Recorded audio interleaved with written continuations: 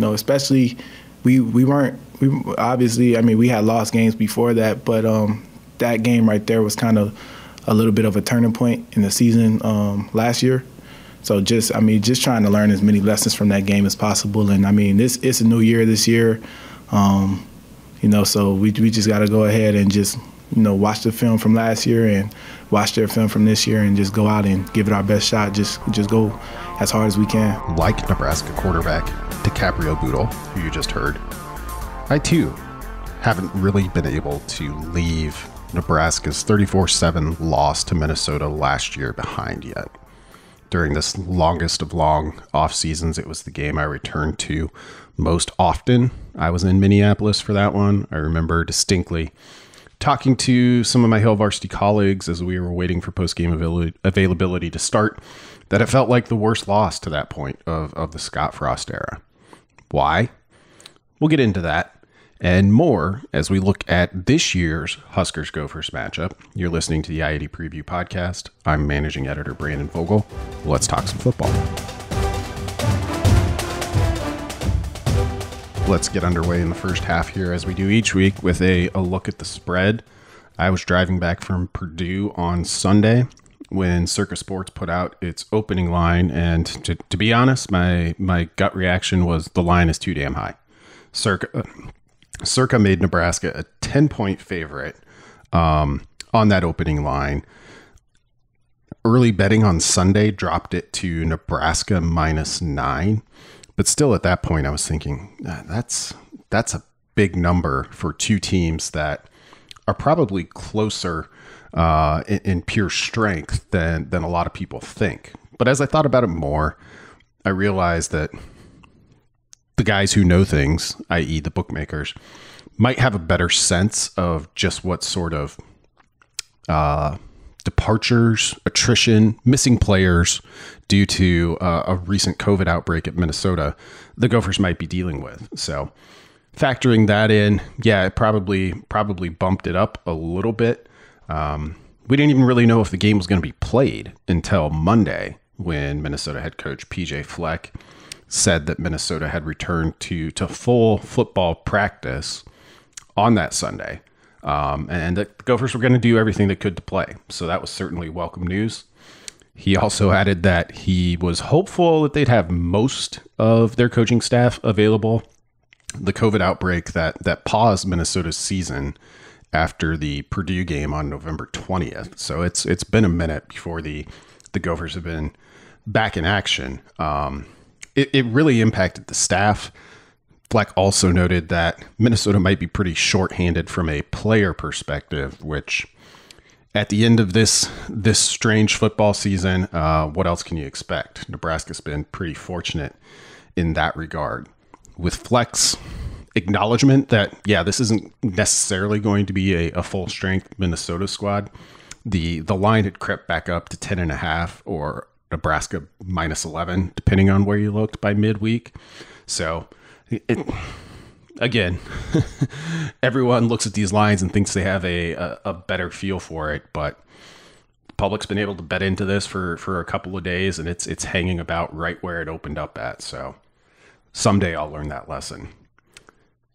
That line does, however, still feel as like a reflection of the circumstances as much as actual team strength, as I mentioned earlier. So SP Plus, the ESPN power rating that we love on this podcast, rates Nebraska 36th nationally, up to a rating of 6.8, which is to say 6.8 points better than the average team, which is I think a point increase from last week entering the Purdue game. So Nebraska got some decent credit for kind of handling its business on the road in West Lafayette.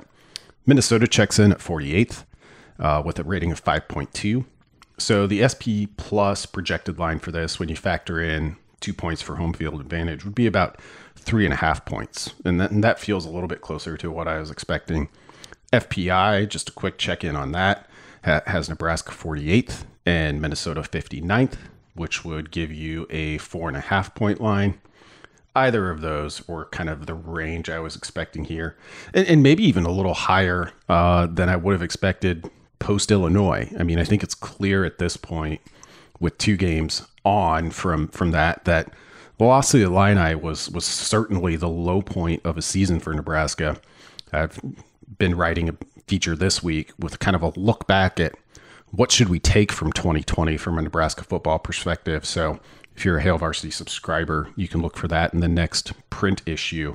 But it's kind of a interesting problem to untangle, and really you need this last game, this last regular season game at least, to kind of complete the picture a little bit, I think.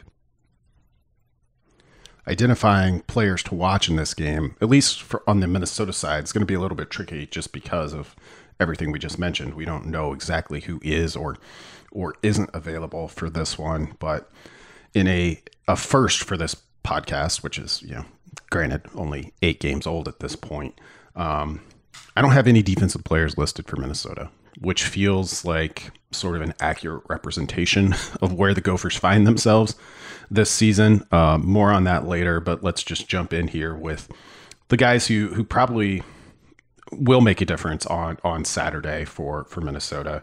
Number one, you can't really go anywhere else. It's running back Mohamed Ibrahim. He leads the Big Ten with 817 rushing yards and 13 rushing TDs.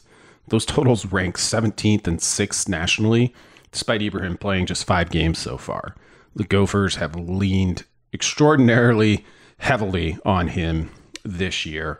And with Rashad Bateman out, star wide receiver who opted out back when it looked like the Big Ten wasn't going to play, then opted back in. Then when the team paused activities a couple of weeks ago, decided, it's time for me to just get ready for the draft where he's a potential first-round pick.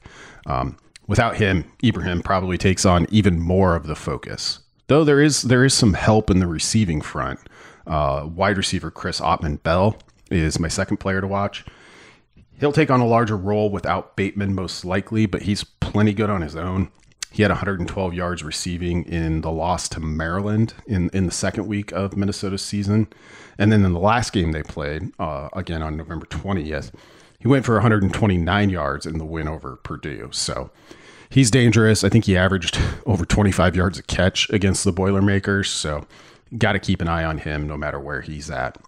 Third for the Gophers, we'll go with, again, probably an expected pick, but it's quarterback Tanner Morgan. After a brilliant 2019 season that saw him throw 30 touchdowns to just 7 interceptions, he's back to a 1-to-1 ratio in terms of touchdowns to interceptions through 5 games. He failed to throw a touchdown in that game against Purdue for the first time in 18 games, but he's still plenty good. He's a good decision maker. Scott Frost had some pretty plain praise for him this week, and Minnesota's a dangerous offense, which we'll talk a little bit more in depth about in the second half. For Nebraska, it is senior day on Saturday, whatever that means in a year where the eligibility clock is not running. And most of the players this week said they don't know what it means either. For those guys that are being honored on Saturday as seniors, they could all come back if they want to. Most of them have said they haven't even really thought or talked with each other about that. So that'll be interesting going forward, not just for Nebraska, but for all teams this offseason that's coming up. Teams are going to be kind of defined a little bit by who does and who doesn't come back. And I don't think anybody would begrudge players for making the choice to not, if you've got a redshirt year in there as part of your career, 5-6 years is a long time to be in college, even though for those of us who are no longer in college, it sounds pretty great. But we'll stick with seniors for our 3 players to watch for the Huskers. Number 1 on my list is defensive lineman Ben Stille. He leads Nebraska's defensive line with 3 tackles for loss. Well, he and Damian Daniels are tied for the lead with 3 apiece. So I gave the nod to the senior on that one. He's really the heart of a D-line group that's been better than expected this year. And it's a group that's going to be really important on Saturday, as Nebraska is going to have to find a way to hold up against this Minnesota run game. Flip that almost directly around, and number 2 for my Huskers to watch is running back Dedrick Mills. He had 16 carries against Purdue, which were his most since having 19, I believe, against Northwestern, and then missed a couple of games due to injury, but it was good for the Huskers to have him back. Obviously, I think it changes what they can do from a play calling perspective to a pretty decent degree. This would be a really good game for him to have a breakout, at least on a 2020 scale. Minnesota's defense ranks last in the Big Ten in yards per carry allowed, and its efficiency numbers are even worse. So Nebraska's leaned on its quarterbacks a lot. I don't think this is the kind of game for that. Nebraska should be able to run the football against this defense, but we just haven't seen a ton of it from Nebraska when it comes to handing the ball off. So Dedrick Mills, this is your day. Third for the Huskers, I'm going to go back to Will Honas, who's been featured in this segment before in previous weeks. He only had 4 tackles against Purdue, but I think you can chalk a lot of that up to the fact that the Boilermakers threw the ball 47 times. They get the ball out pretty quick, though Nebraska's pass rush was surprisingly effective against Purdue last week. Honas will have a bigger role Saturday with how much Minnesota wants to run the football. And I think as we get towards the end of this year, maybe his final year, maybe not, who knows, Honas is really starting to emerge as that player I think a lot of people thought they were getting as a junior college transfer. Had a injury right away when he got to Nebraska that cost him a year, but he's starting to look like, I think, the immediate help they hoped they were getting. And that's why you go to the junior college ranks is for immediate help. Didn't quite work out that way, but he's approaching, I think, what they thought he could be. That'll take us to halftime, and as we do each week around here, here's meteorologist Rusty Dawkins with your weather forecast for Saturday. It's December, so these things take on a little bit of extra importance, I think, each time out. You can follow Rusty at Husker Weather on Twitter, or check the Hail Varsity various social feeds, and of course hailvarsity.com for weekly updates from Rusty as we close out this 2020 regular season.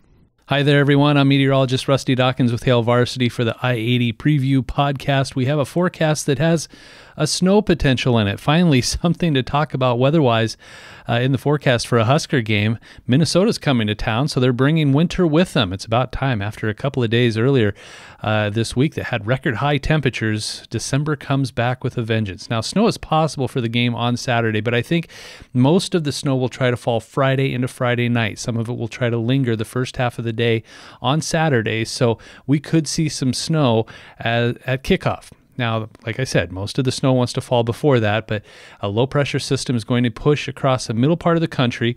The middle of it will be just to our south, and this time of year, that means a pretty good chance for snowfall.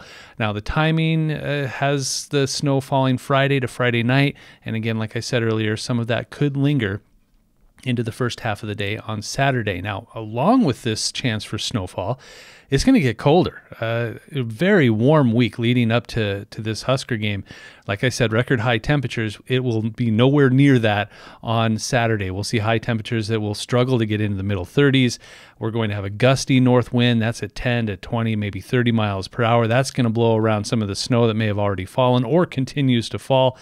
So this is looking like winter has finally decided to show up in the capital city, and just in time for a Husker game. Now, this is an evolving weather system, and we all know things can change. So if they do, we'll have updates for you as we get closer and closer to the game. Now, here's your hour-by-hour forecast. Kickoff, snow is possible. That's at 11 a.m. with temperatures just below the freezing mark, and that north wind with a bite at 10 to 25 miles per hour. By halftime, snow still possible, but I think it should be ending as we head into the afternoon hours. Temperatures pretty close to that freezing mark, and again, the north wind kicking up at 10 to 25 miles per hour. By the end of the game, snow still possible, but less likely, and temperatures right around the freezing mark, and again, that north wind at 10 to 25 miles per hour. Like I said, we'll have updates on hailvarsity.com, and you can always check on updates on my Twitter accounts. That's RustyWX and Husker Weather. Kick off the second half by returning to that Minnesota game from 2019, as much as maybe nobody wants to. I mentioned it's the game I kind of kept going back to most often as I thought about Nebraska entering 2020.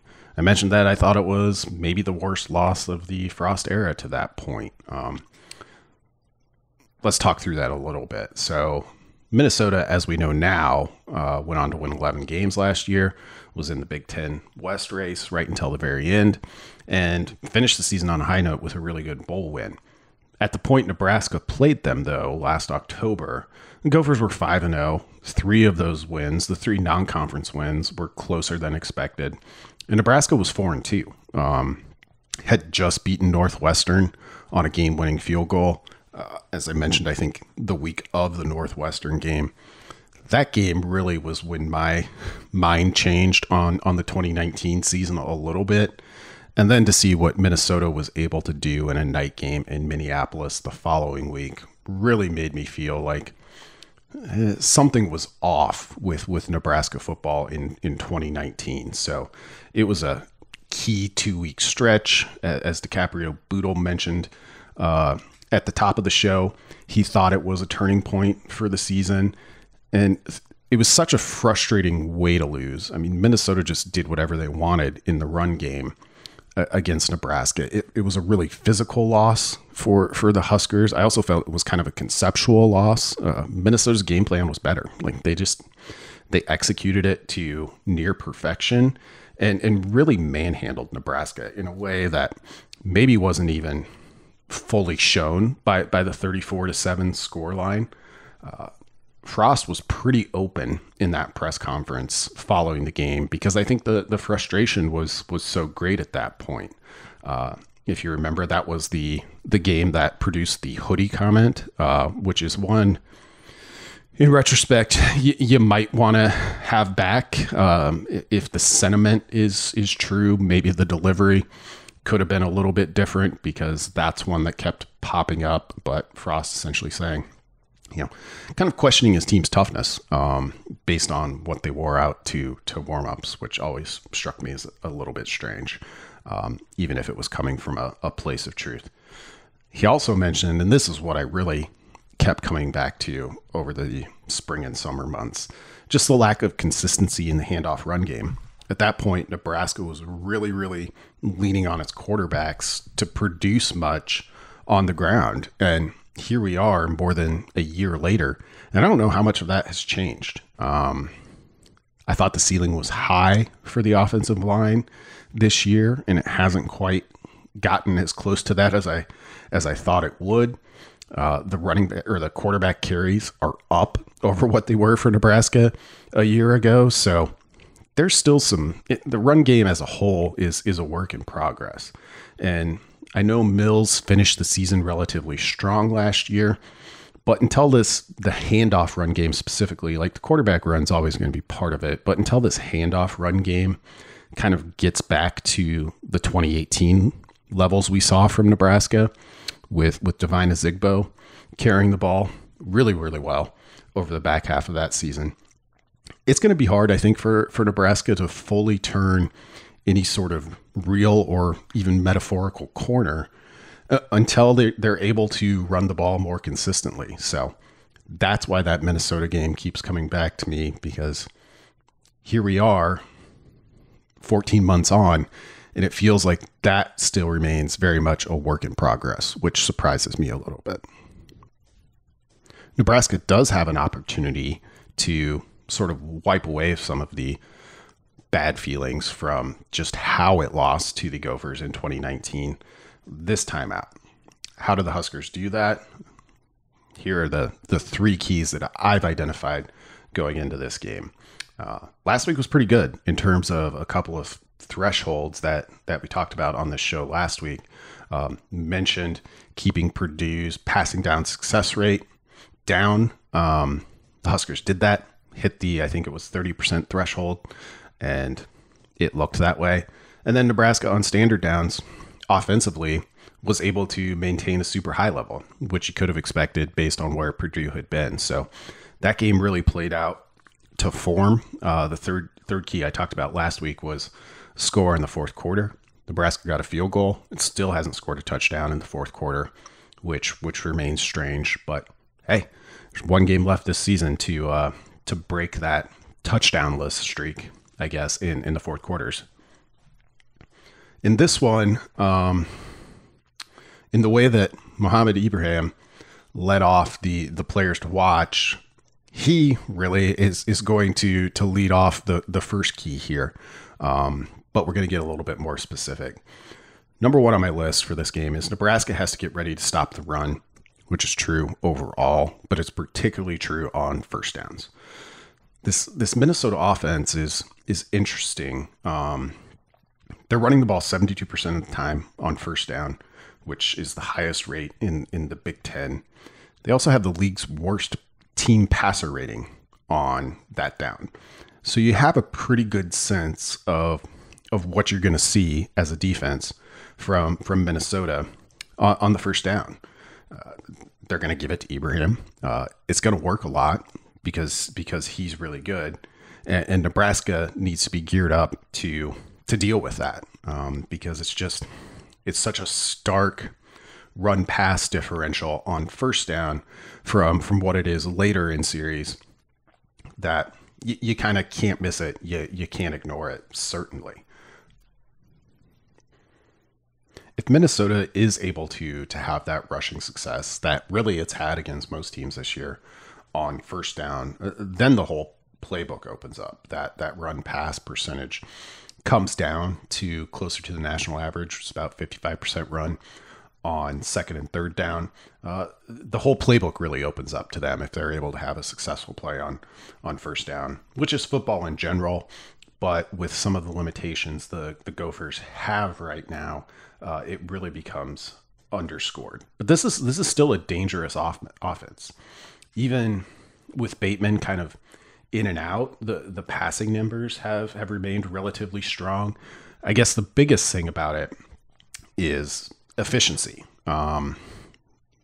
With such a heavy run rate, it can be tough to be a team that's on schedule all the time. But Minnesota's passing that test with flying colors. They rank 18th nationally in overall success rate, 16th in success rate on rushing plays, and 31st in passing play success rate. That's all pretty good. In fact, you can already kind of feel, or at least I can, a little bit of the national narrative forming around the Gophers as we start to look towards 2021. PJ Fleck is, of course, a polarizing personality, and here sitting at 2-3, having had to have missed 2 games. There's just been questions circling around Minnesota with that part of the equation, but also coming in, the big picture question was, okay, you hopped up to 11-2, really great season, really strong. What can you do to follow it up? And this year's not going to look like a particularly strong follow-up to that historic season the Gophers had in 2019. But I would be a little bit careful with that, with those efficiency numbers that I mentioned. And that is the sustainable part of football. Through all of the challenges the Gophers have faced in 2020, to remain that efficient on offense, I guess the best way to put it is I get a strong 2019 Northwestern vibe from the Gophers. We knew coming in that the defense had to replace a lot and was probably due for a step back. But the offense, I don't know if I would call it elite. It's almost elite in terms of efficiency. And that's usually a good sign. So Minnesota is a team I already have my eye on as being perhaps a little undervalued going into 2021, because people are going to be like, you won 11 games and then you went 500 or worse the following year. So what really is Minnesota football? I wouldn't go that far quite yet. Big questions to answer defensively, which we're going to get to next, but a lot of good things on offense for the Gophers. And of course, a lot of the 2021 kind of projections, narrative, etc., will depend a lot on exactly who's coming back and who isn't. But there's enough to like here for Minnesota. If you want a kind of specific threshold for this key to the game, the Gophers are averaging 4.72 yards per carry on first down. Nebraska can keep that closer to 4. I think it's going to be a good sign that the defense is playing pretty well. key number 2 for this game is Nebraska itself ready to grind it out on the ground. I went back and forth on this one a little bit. For as good as Minnesota's offense is in terms of staying on schedule, the defense is, well, not even arguably. The defense is worse at keeping teams off schedule. There's only 127 teams playing this season, and the Gophers rank 126th in success rate, 125th against the rush, and 127th against the pass. All of those success rates are above 52%, when you're looking at averages that are usually around 42. So it's a marked difference. It's been a big struggle. Teams just go up and down the field on Minnesota, and they don't even necessarily need big plays to do it, though the Gophers are giving those up at a pretty alarming clip too. I mentioned, you could have projected a step back for this defense just with what they had to replace. I think 7 of their top 8 tacklers from 2019 were gone, but this goes something beyond that. Nebraska should be able to move the ball. Every other team that's played the Gophers so far has kind of done it at will. And this Nebraska offense, well, still dealing with some limitations, has looked pretty good of late.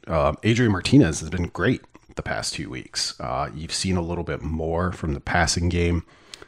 I went with the run because I still think, well, partly due to the potential for just a cold game, there might be some wet weather possibly on Saturday. And you get this late in December, guys, even if they're available, are a little bit banged up, even in a shortened season. And it all kind of points towards the run game. I mentioned Mills as a player to watch, but whoever's in it running back for Nebraska should be able to find some room to run with the numbers that Minnesota has put up defensively so far this year. If you want a number to hit here, I'll be tracking during the game Nebraska's rushing success rate. They enter the game 21st in that category, so pretty good at 48.2%.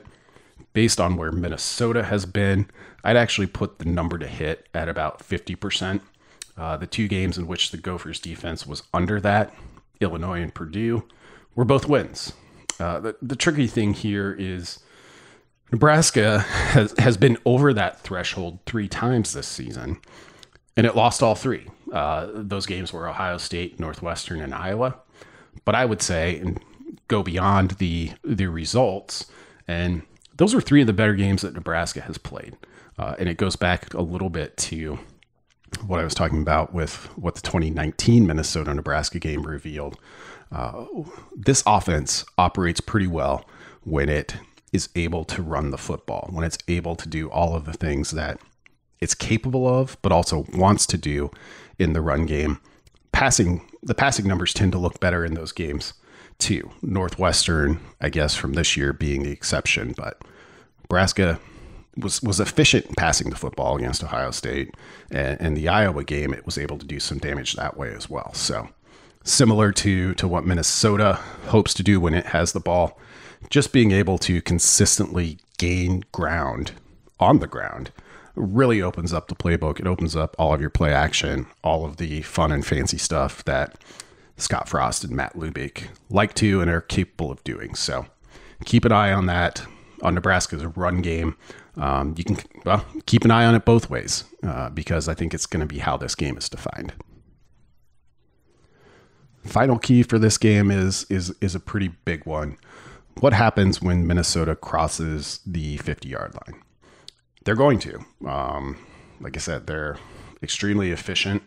The offense overall, having gone back and watched a couple of earlier Minnesota games this week in the lead up to this game, and then just taken, kind of the usual deep stats dive that I do each week for Nebraska's upcoming opponents.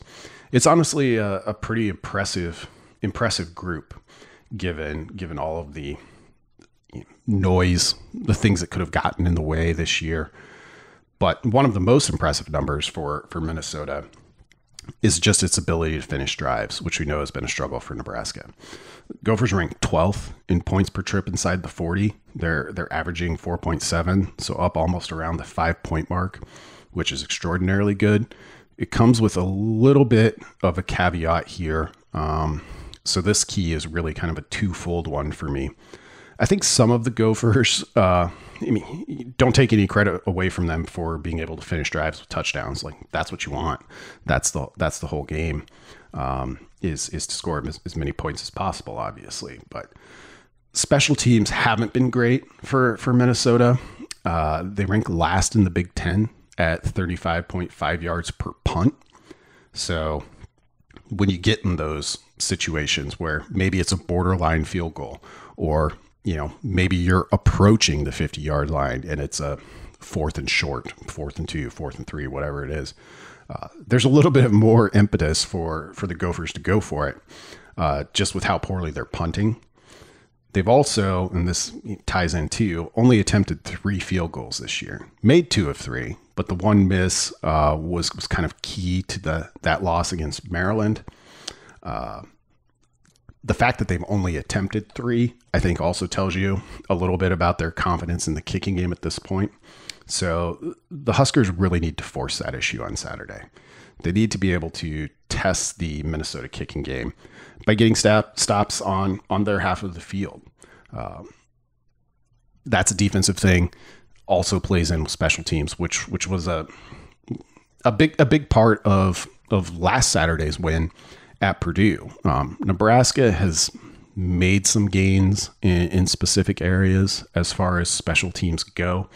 It's still, I don't think, where they want it in the SP Plus rankings, which, in addition to the overall ranking we talk about in the first half each week, it also breaks things out by offense, defense, and special teams.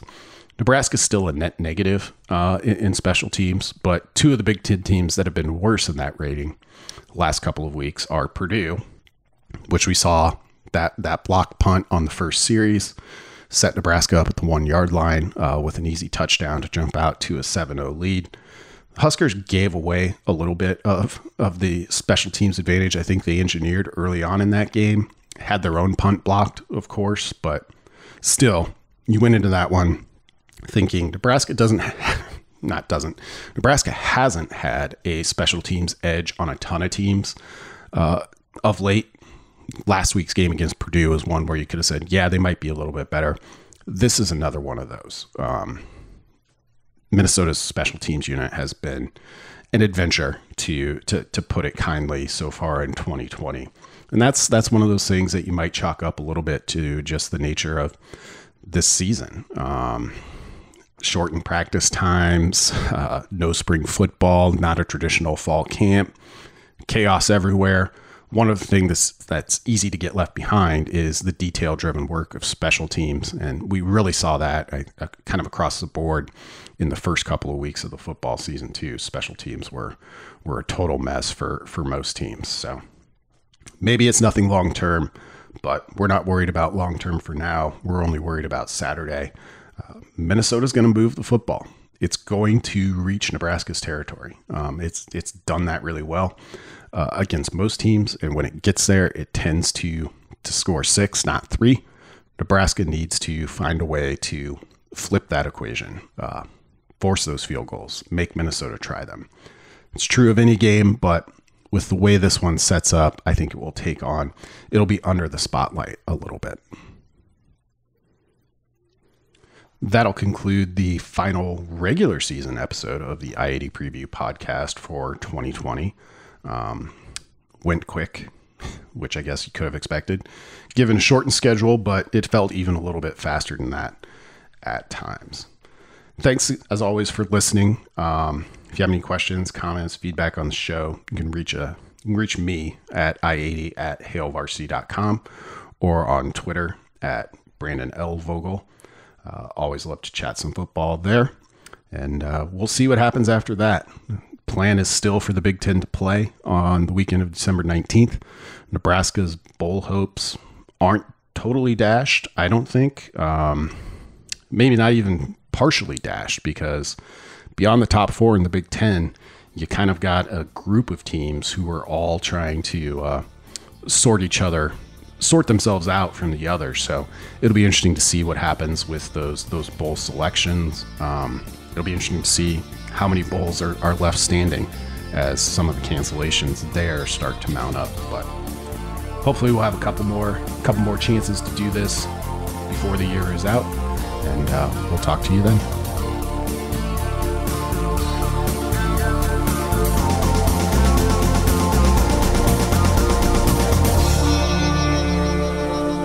A Hurrdat Media Production.